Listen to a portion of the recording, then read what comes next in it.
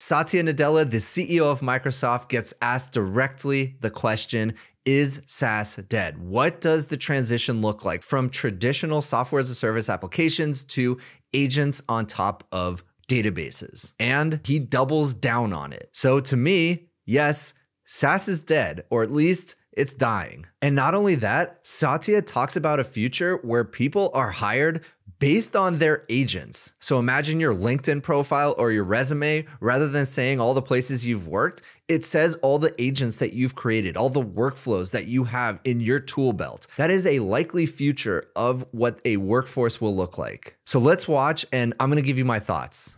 This video is brought to you by Together.ai, the leading AI acceleration cloud for developers. More on that later. Whenever there's been a real platform shift, the core application architectures have changed, right? I mean, if you look back, let's go all the way back to when the relational database was born, right? That is the first time we really said, oh, wow, I can separate out my data tier from my application, right? Before that, we were building these essentially ISAM databases right into the app. And then we said, no, let's have relational algebra, I have SQL, I have data, and then I can build my business logic on top of it. Then, of course, other platforms came, like the web and what have you, and then we said, oh, what's an N-tier way to write applications? How should I restructure my business logic?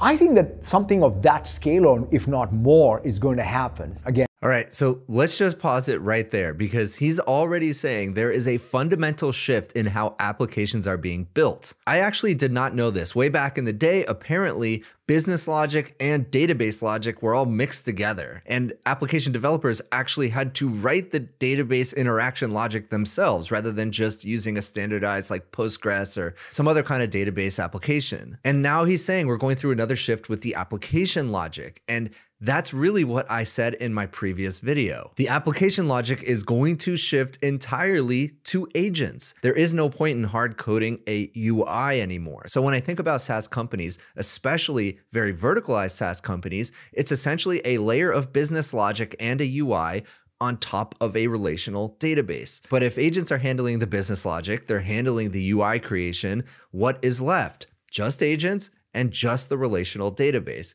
So then, who owns the agents? Well, it might be a new company. It might be traditional SaaS companies, but most likely it's going to be only the largest of them, like a Salesforce. And then everything else just goes away. And this, in my mind, is actually an intermediary step. There might be another step after that in which everything is just predicted. Just like we saw with the AI Doom demo, essentially every frame is going to be predicted, and then there's going to be the ground truth of whatever's in the database. Let's keep watching. This time around, the thing about agents is they are not going to be bound to essentially any one SaaS application and its data, right? So I'll have an agentic sort of view where the task, the intent, and I will go operate and orchestrate all the logic across multiple SaaS applications, right? I'll go call a bunch of APIs through tools use. So I'll call a bunch of APIs. I will, in fact, I'll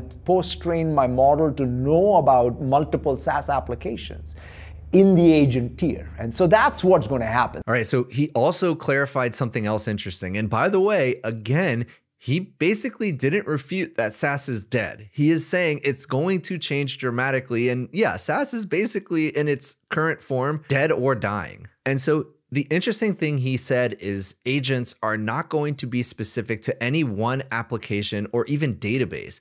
These agents are going to be able to write their own code, write their own UI, and interact with any API, any database, any application, any business logic. And that's what makes this a fundamental shift in how software as a service at least, has and will be written in the future. You are going to create your own agent or agents, and they are going to do everything on your behalf. And because they are so generalizable, you don't need to create agents that are specific to any one industry or business logic or even database. You could work across any database because these agents are just going to be so good. And stick around, because speaking of how good agents are going to be, OpenAI apparently is working on something called super agents, which I'll touch on in a little bit. Now, SaaS might be dying, but you know what is very much alive? The partner of today's video. Thank you to the partner of today's video, Together.ai. Very happy to be working with them. Together is an incredible company. They are the leading AI acceleration cloud for developers. Whether you need fast inference, fine-tuning, or training of AI models, you could do that all through a simple API. They have industry-leading inference speeds with the proprietary Together inference engine, 4 times faster than vLLM. They have seamless access to 200 plus models from Llama, Qwen, Mistral, Flux, DeepSeek, and that spans text, images, audio, code, and embeddings, all through a single platform. Together is already used by 300,000 developers and major companies like Salesforce, the Washington Post, Zomato, and Zoom. Test out the brand new incredible DeepSeek R1 thinking model directly on Together with insane inference speeds. Not only do you get incredible performance, but you can also get better privacy options, honestly, than using DeepSeek directly. You also get the full 160K context window,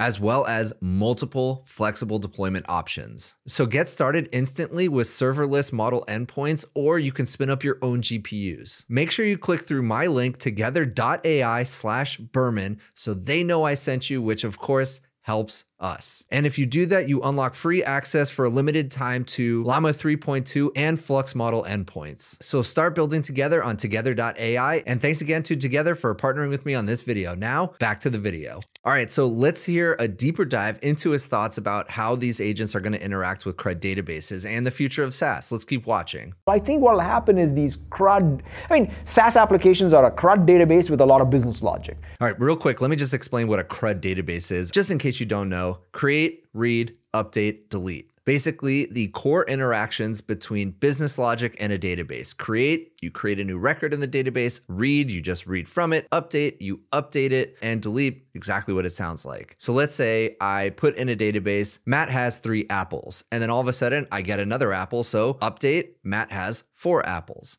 That's all. CRUD database will then get orchestrated outside of the business logic tier of just the SaaS application is what is going to happen. Like right now in my own use case, I go to Copilot, I say @sales, which is actually touching Dynamics CRM, brings back whatever account information, then it brings back information from Office 365, I put it into Pages, I share it with people, the entire workflow, right? Everybody talks about their CRM database, but nobody uses it because, when was the last time I logged into CRM? Never. Except now, I'm every day querying my CRM database because it's so much easier because it's one agent away and it's working with all the other agents. So that is what's going to be the change. So imagine this future in which you just have your agent or team of agents, your workflows, and you simply just say what you need and they go out, they abstract away any technologies, any databases, any business logic, and they just get you what you need. That is the promise of artificial intelligence. And we're already seeing a lot of that, but it's only going to get better. Agents are only getting better. AI is only getting better. This is the worst it's ever going to be. In this next section, they are going to talk about hiring humans and how hiring humans is going to be very different because it's not going to be necessarily based on your skill set as much as what agents and what workflows have you created and which ones are you going to bring along with you. Let's watch. And when you're hiring people, I think in the future, you'll now hire people plus, their workflows. That's exactly right. And in fact, that's a way to think about it. Right? It's a swarm of agents. In a prosaic level, I kind of look at it and say, it's not like when you hire a data analyst, you hire them and their spreadsheets. Yeah, that's kind of what it is, right? So it's like agents are going to be, I think 2 years from now, we're going to say, yeah, agents, I build them like all day, like I build docs and spreadsheets. And I think that's going to be. And I come with a basket of them. There you go. I have a basket of my agents. And all right. So he made a really good analogy. When you're hiring a data analyst or a financial analyst, you're basically hiring them and their spreadsheets, their knowledge and their templates, what they've built up over time and actually formalized into some kind of documentation. That's going to be the same thing with agents. You're going to be hired based on the agents that you build up over time. Now, here's something interesting to think about that they did not cover. Let's say you're going out for a new job and you join a company with your group of agents. One of the things that I really don't see people talking about is onboarding.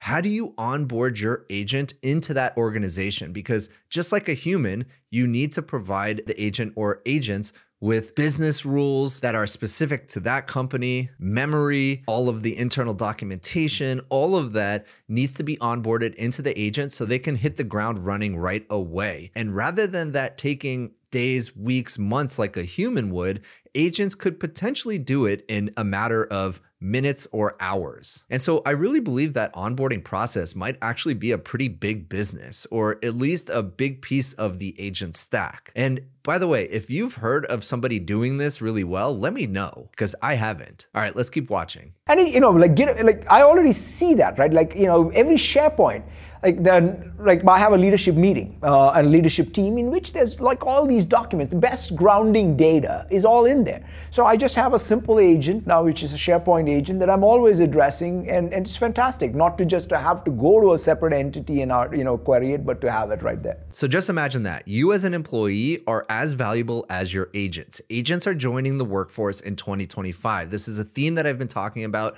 for a little while now. So make sure you're staying up to date on all of the latest agentic frameworks, the best practices. Make sure you're getting in the weeds and actually getting your hands dirty, building them yourself, seeing what works, seeing what doesn't, because that'll keep you really valuable in the workforce for the foreseeable future. And I'm not the only one saying this. 2025 is the year of agents. Here's Greg Brockman, one of the founders of OpenAI. 2025 is the year of agents, baby steps in that direction. Now, what he's referring to is the ChatGPT task feature, and it is really a baby step. It's essentially reminders, but done with AI, and it's more powerful than traditional reminders, but still, that's the basis of what it is. And so the reason why he says this is agentic is because it is AI that is able to accomplish things on your behalf in a scheduled way. And so on this note, OpenAI apparently is going to be releasing super agents soon. So let's quickly take a look at that.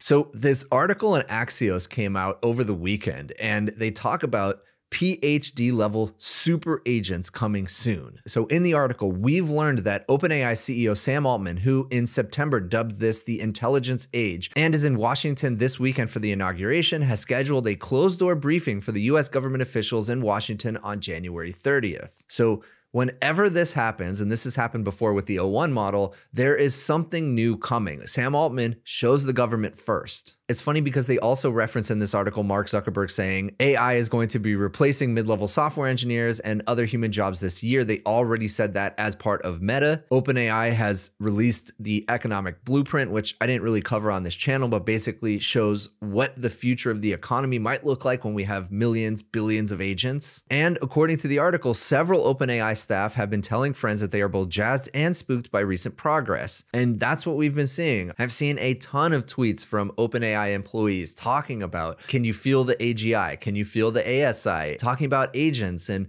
everything. So something is coming. They've seen something. According to the article, super agents are AI tools designed to tackle messy, multi-layered, real-world problems that human minds struggle to organize and conquer. They don't just respond to a single command, they pursue a goal. Super agents synthesize massive amounts of information, analyze options, and deliver products. So what I really believe this is O1 as the core intelligence layer mixed with some kind of agent swarm framework and with memories and tools and everything. And that is a super agent. And I've talked about Salesforce before, and they're not hiring software engineers this year. Take a look at this clip in which Salesforce CEO Mark Benioff details why they are not hiring any more software engineers this year. Our head of engineering came to me about 3 weeks ago and said, we've been deploying this technology now over the last basically 2 years. We're writing code, delivering technology and capabilities faster than we've ever done. And we've got tens of thousands of engineers. We have 75,000 people total. And he's like, I don't want any more engineers this year. I'm like, what did you say? I don't want any more engineers this year. I'm like, you've never said that before. He goes, I know, but we are just in the last year 30% more productive, and we're doing great, and we just want to focus and get all this done.